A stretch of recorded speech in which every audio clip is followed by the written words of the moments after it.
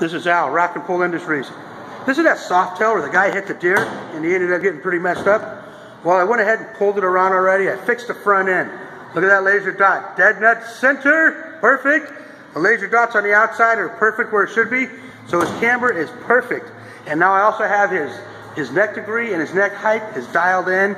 So this bike is going to handle fantastic. Well, we're even going to put some new neck bearings in and make it perfect.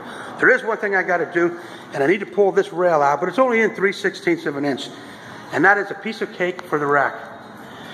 What truly amazes me, though, is that nobody in the industry is picking this up and running with it.